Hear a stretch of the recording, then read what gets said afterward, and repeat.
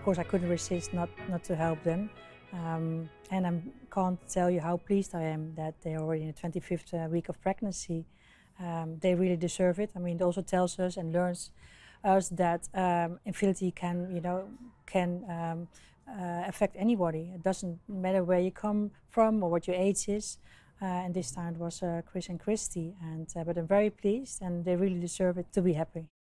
Tambre Foundation is based on 3 pillars, so it's on social work, it's on research and development, and also on education with the Tambre Lab.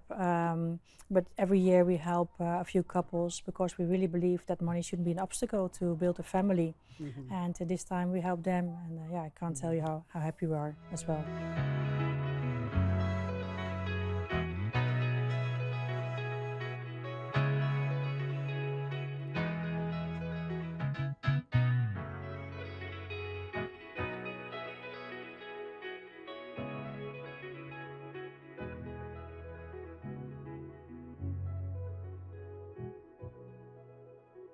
I was 16 and Andrew, just after a number of tests and just a number of things, scans, just all the usual investigations, and turned out I was going through the menopause. Right. 16. But when they tell you that 16, Andrew, when they say you need an IVF, you need donor eggs, you're just like so overwhelmed. You're young, you don't understand. So I just, my mum was told that, and I just went ahead, went to school, never thought nothing of. I didn't think nothing of, but it's always the back of my mind, but I always thought, I'm young, you know, I could fall pregnant naturally. But I didn't realise the serious of it until I met Chris. And we were together over a year.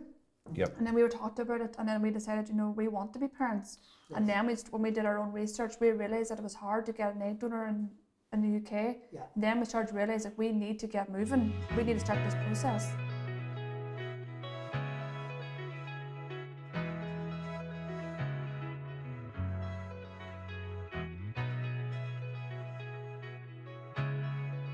Andrew Coots from the International Fertility Company. We are an independent company. We provide advice to anyone who is looking for fertility treatment, either within their own country or perhaps more importantly for some of the people that we deal with, whether there are fertility options outside of their own country of residence. Ultimately, there's no greater feeling than seeing a couple who have tried and then fortunately have had some success. I didn't understand at the start. I was too young. We met when we were only 19. So it was hard, yeah, and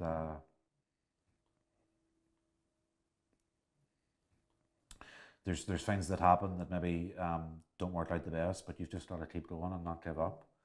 And that's the key thing, is keep going. But in terms of the menopause and stuff, you don't, you know, I didn't understand at that age. Whenever Kirstie first told me about it, I didn't really appreciate that it was real, that it was happening. I thought that it was maybe just somebody had got it wrong or somebody had overreacted about something. And it was only maybe whenever we started looking down the road of IVF that it really hit me that this is real and that we're going to need help to, you know, to have a family. It's more the fertility side of it. You realise that you have no eggs, that you are going to have to. It's just not easy for getting.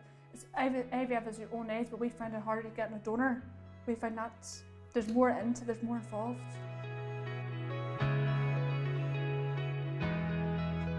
We gave a very good egg quality to create a very nice blastocyst. This is the main, you know, important factor, and that's the reason why we always talk about age regarding egg quality. So we gave an excellent donor, okay, that was already fertility proven. She was having problems with thyroid that wasn't, you know, investigated before.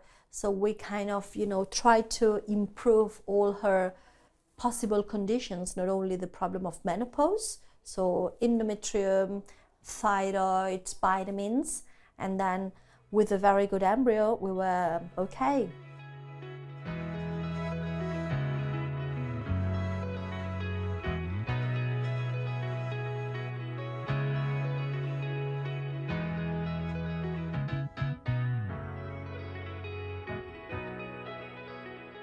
It is scary, and you have loads of questions in your head. You do be scared, you just think this child's not biologically mine.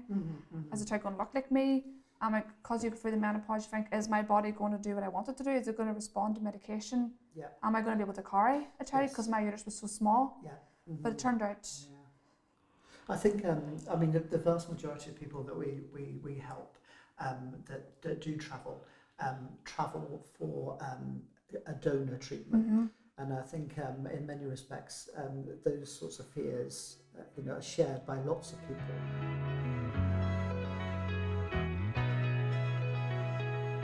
It's anonymous and it's private, and we will only have this information in our clinic and in our Spain egg donation bank, just to have the traceability. Only if medical problems, which means imagine, a cancer or something that really needs a transplant, and this baby, cannot find with their doctors in their countries anybody for, the transplant, or if it is involved in any, legal aspect. So we need DNA, and so very specific situations that only in our courts will be accepted. In a country like Spain and like other European countries, you only know a certain amount of information about the donor. Yeah, we didn't. Were you given sort of assurances that the donor was fit and healthy? Oh, definitely. We went over with yourself for consultation. Remember time we done bloods, and they have phenomatch. So they take a picture of my face and the donor's face, and then they match. They match you on a database to like the person that has the most characteristics in common with Kirstie physically wise, so that obviously the egg donor would be as close as possible as a lookalike as Kirstie is. Yes. But that helps because at least I know the donor's going to have my hair colour, my eye colour. Yep. So me and the child's going to have a wee bit of similar. We're going to be a wee bit similar. Yes. And you were pleased with the choice of clinic and also the way that you were treated. Oh, absolutely. 1,000%. Well, thanks to you, Andrew, we would never even heard of Tambre only for the International Fertility. Yeah, Tambre are a great clinic, very friendly, very they look after you when you go in, and you feel like you're more than just a number in there, and even whenever you're back home, the communication with the emailing and stuff is 100%. There's no problems with getting questions answered. There's no so the support's really good that way as well.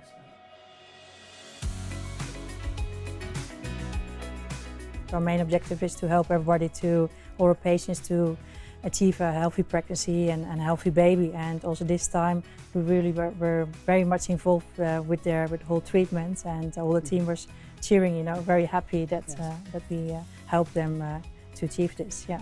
Of course, there will be scientific developments. We are participating with our foundation in improving success rates, improving technologies. So on one hand, there will be more automation in the lab to avoid a human error. There will be more involvement of artificial intelligence to improve even more, so that you use the data of previous cycles and previous patients to be able to optimize even more the fertility solutions you would like to give to our patients. And I think a very important point, but also very important here at Tambre, is that each patient is unique. Every female is different, every body is different. So we need to optimize and personalize the treatments to each patient's needs.